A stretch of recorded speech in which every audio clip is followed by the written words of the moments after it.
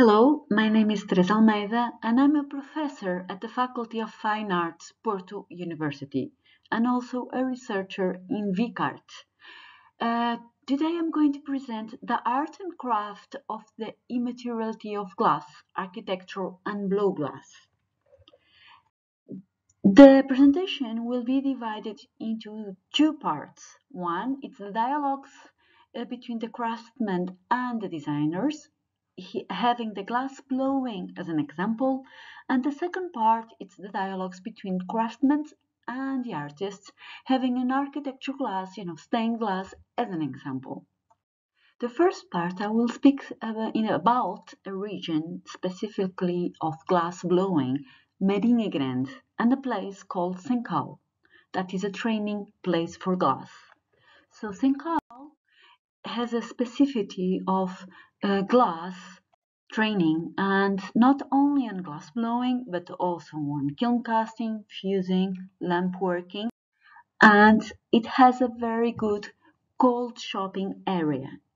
So every year, the students of the Faculty of Fine Arts, they go there and make a training on glass blowing with the glass blowers, the craftsmen.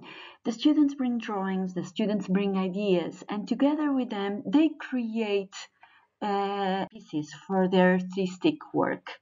Here we can see Rodolfo and Caterina. They are students that they already went to think out to do this training. So sometimes when the students have some information before, they will do some works together. In here we can see a work of Rodolfo that he's going to show this year on his master thesis, and it's connecting to the relation that he has with his own body. And here it's a work of Caterina, and Caterina integrates metal into glass, metal in a way that she wants to exhibit the interior of the pieces. In this piece particularly, Caterina made it by herself because she already had some training. Another issue that I would like to focus is the design and craftsman. So I would like to give Joana Silva, she's a designer, as one example. Joana Silva, she's in charge of the training center in Marinha Grande. She's the person responsible for organizing the courses, and also she organizes some workshops and some lectures and some collaborative projects on glass. In here we can see her speaking with Erlindo, which is a glass blower, and also with Samuel. So in Joanna's cases, she also participated on making her own pieces. Here you have some examples of her glass works. She collaborates a lot, as I said, with the designer glassblowers that work in factories, but her main focus is to integrate all techniques that were used in Marinha Grande and make new pieces with those techniques. These are some of her works. In here we can see another piece, and these are her final works that she's just testing and making new examples. Of Portugal was one of the projects that Joanna participated. It was also done at Sencal. 10 designers were invited to make pieces with the glass blowers, and then the works were exhibited in London. Craftsman design. In this case, I want to present Nelson Figueiredo. Nelson Figueiredo had his whole training at Sencal. He's a glass blowing designer or artist if you want to, but he also has a big studio that he works on projects of other designers. So if there are some people that want to make a glass blowing piece, they contact Nelson and he produces in his studio. He also has a gallery that is located in the city center of Marinha Grande. And now I will going to speak about the second part, the craftsman and the artist, architectural glass, and specifically about Antonio Studio. Antonio Studio was a family studio in Porto. So we had the father, the grandfather, and the son. In this image here, we can see some photos of the studio. In the 50s, it was a very promotive studio. They did a lot of work from other artists, and most of the stained glasses are displayed in Portugal, but also we have some abroad. And here it's the last studio. It's located in the city center of Porto, and we can see it that it still maintains like the old-fashioned way of making the stained glass.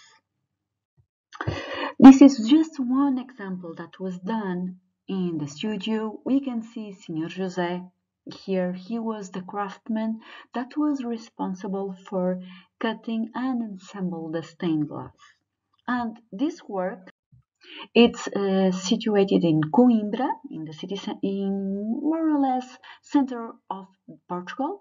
It's a health clinic, and the diameter of the stained glass is 5 meters, and the height is 8 meters.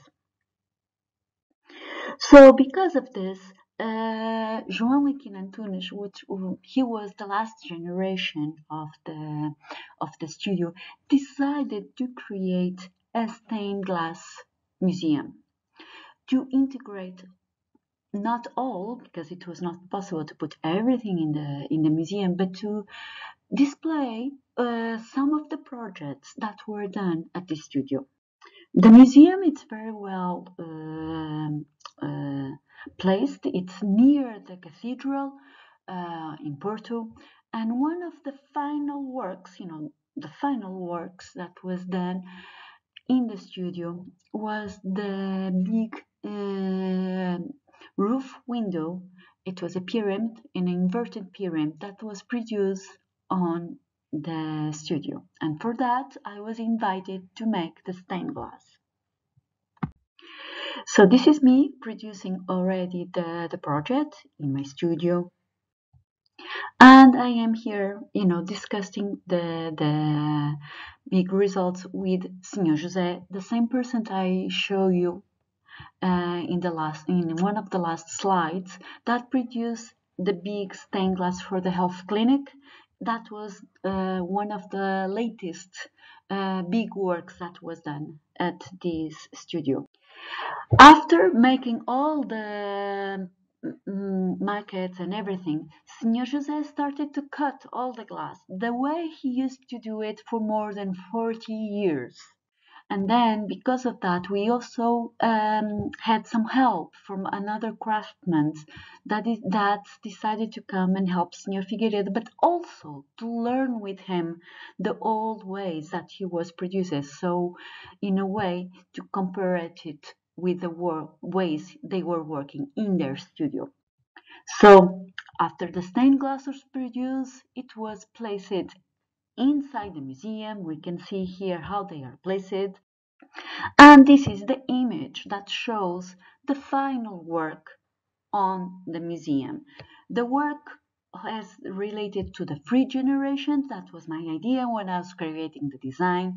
The three generations of the Antonio Studio and also the museum.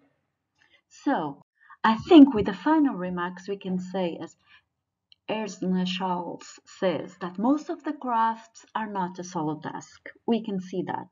You need collaboration.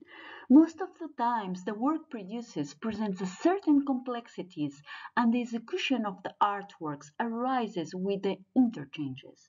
The relationship between glassblowers and their craftsmanship foster a constant creative learning process. Dialogues should be established between those who design the work and those who execute the work. As we can see, without these dialogues, most of the works will not be possible to be made. Thank you. You have my email here in case you want to send some questions, I will try to reply with my best. Thank you so much.